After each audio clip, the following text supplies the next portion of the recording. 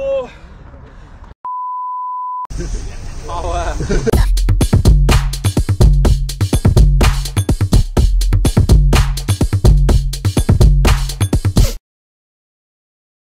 no.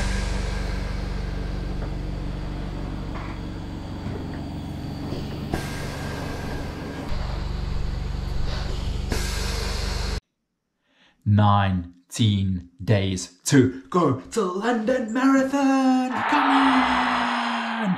on! So close. I can actually start tasting the carbs in my body. I'm already thinking what spaghetti bolognese I'm going to have. I love a good carb load, so we are definitely getting close. So today it is Monday evening, and I have done I would usually do my standard 30 kilometers. Today I did a non-standard 25 kilometers. And I actually veered on a route that I haven't before. So I'm a road runner. I love my road running. But today I decided to go along the Thames path. It was a lot of trail running and I absolutely loved it. I got lost in the trails a little bit, not actually physically lost, like lost in my mind. And it was beautiful. It felt like I was in a different country or in a different city. It actually felt a little bit like Southdown ways. I don't know if any of you have been there in the UK. There's some beautiful trails there. It felt like that. So yeah, really happy I did that route. I will see you for track Tuesday tomorrow, and I may just sneak in another heart rate fitness test because hey, it's still 19 days to go. It's only 19 days to go, but I don't want to put my foot off the pedal just yet. Heart rate fitness test number 5. Mambo number 5. Just a reminder what it is. It's 16 minutes for 5 kilometers. So 5 times 3, 12 kilometers. The numbers to try and hit. Last time I did this, the heart rate average was 164 and the heart rate high was 176. This could be the last one before London. I might just do one more. It is definitely not cap and sunglasses weather, but hey, enjoying the last few days of summer, so let's do this. Fitness test number 5 done. I've got some good news and some bad news. The good news is that the heart rate dropped by 1 beat, which is actually huge. So it's marginal gains. I'm all about the small wins in life, so that's a nice little confidence booster. The not so good news is that the VO2 max on my watch dropped from 73 to 72, but like I've always said, you know far better than your watch, so whatever. Time to get the actual sesh done. It is muggy out here. And there we have it, another Tuesday session done. Winter is creeping in. We're finishing in the dark here. It was very misty tonight. Yeah, tonight's session was quite a tough one. I mean, when is it not? I don't know why I build these sorts of sessions. So it was a down the ladder, up the ladder session, 2 times 800, 400s, 200, and then back up 200s, 400s, 800s to get going on those last 2 800s. After the 200s, while there's lactate in the legs, was just a different story. But hey, teamwork makes dream work. That's a wrap. Every week, track Tuesday. Consistency is what it's all about. Nothing crazy, just getting it done in the end. It is Wednesday and I've just finished my recovery run. I did 20 Ks along the river, just pretty much zone 2ing it. I listened to some music to Rufus the Soul and just got lost in my own world. Next thing I blinked and it was 20 Ks later. So one of those runs that literally go past in the blink of an eye. Tempo Thursday, about to head out for my tempo session. I've spent half my morning installing a new car seat for Haley, and I have a feeling the tempo session might just be a bit easier than that. That was not easy work. But today on the cards, it is a tempo session 3-3-3-2. So 3Ks, 1K float, 3Ks, 1K float, 3Ks, 1K float, 2Ks. And the point of today is all about control, discipline, and keeping the marathon flow there. So I need to be disciplined. Last week Thursday I pushed a bit too hard and I paid for it on Saturday. Today I want to be working hard but within my comfort zone still, and just getting the legs used to marathon flow with sweet 16 days to go. I've got my Versus socks on over here that flow so nicely into the tempo next percent. Don't know if you can see right there, but it is a sunny day out there, feeling very green.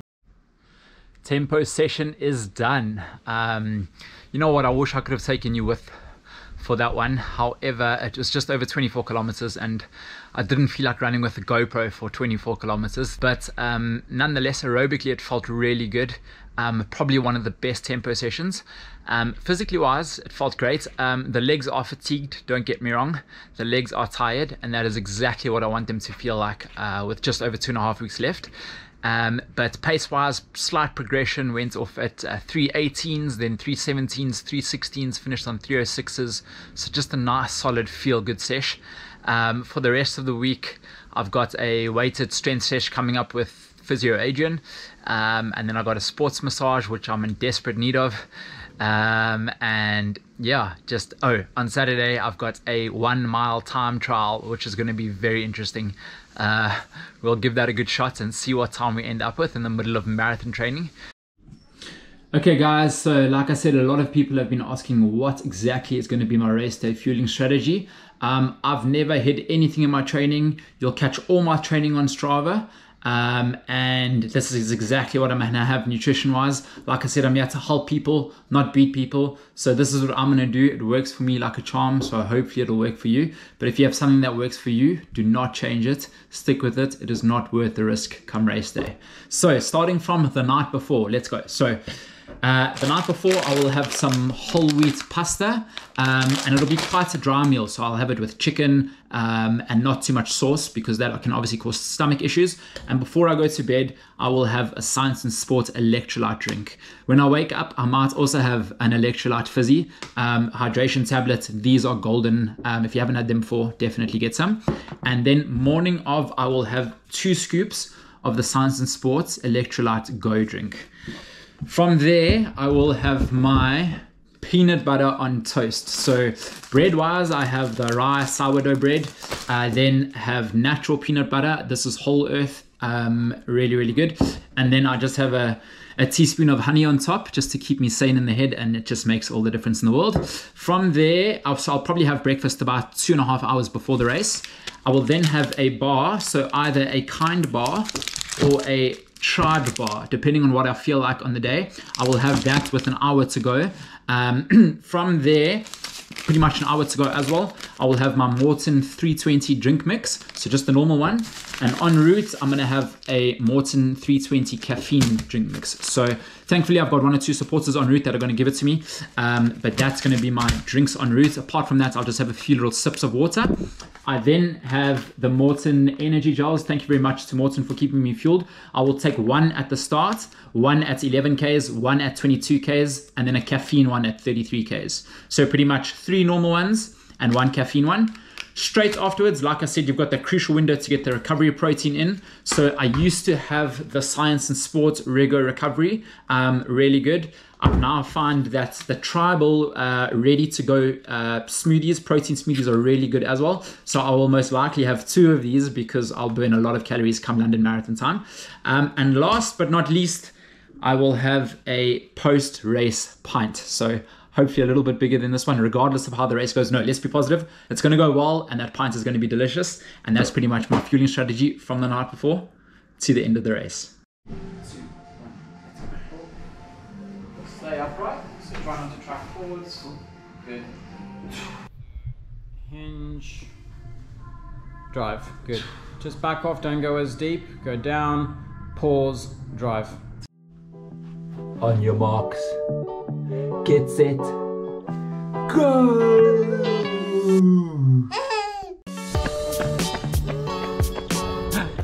Easy / family Friday. Easy on the mind, easy on the body. Haley is loving life. Before tomorrow's 1 mile challenge. Not that I'll be breaking any records, but we'll give it one good shot. And guess who's joining us today? There's Taryn, hello, and Stu. It's meant to be a rest day for Stu, but he came to join us for an easy jog. Tough coach you got there, Stu. How far are you going today, Taryn?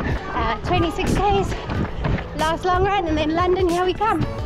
Nice. 26 Ks for her today, last long run, and then it's taper time, carb time. Looking forward to it.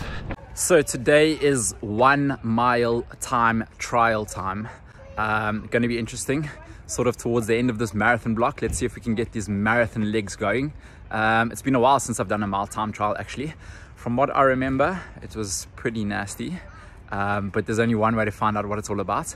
And yeah, all out efforts it's going to be with being sensible. Of course, there's a much bigger picture. I'm actually doing 7 more 1 mile repeats after this to make a session out of it. And it's the exact sort of session at this stage of the block to get some pop and life into the legs. Nothing too long and intense that'll stay in the legs come 2 weeks time.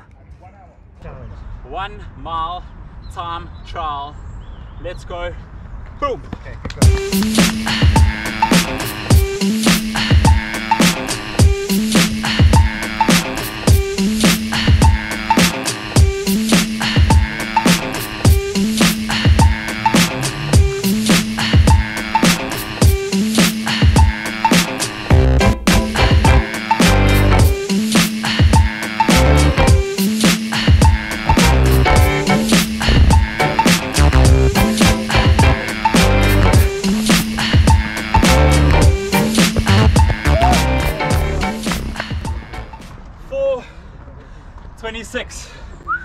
Boom. 4:26 mile.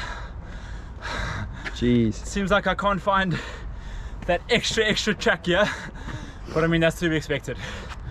I've been in those big marathon sessions. Oh, you know when you can taste the blood in your throat? Wow. Then again, I feel like I could almost repeat it now again. So crazy, like literally I'm marathon conditioned. A lot of fun. Time to do the session. Come on. Okay, so 2 weeks to go until the showdown. I've just finished off my last week. This week was not a 100 mile week. It was actually a 130k week. And the body can feel it. The body can feel the 30k is less than usual. Just a slight taste of the pop and bounce that I'm hopefully going to get back into these legs. It's obviously been one big training block and I've not had fresh legs for over 8 weeks now. A couple more days and the taper starts. But yeah, today is an absolute beaut of a day, and I think in 2 weeks time I'm going to need 3 things in my favor. 1 is hopefully a decent group to work with. 2 is hopefully conditions like this with minimal wind, and 3 is massive support, and that I have no doubt will be there. In 2 weeks time, it is go time, come on!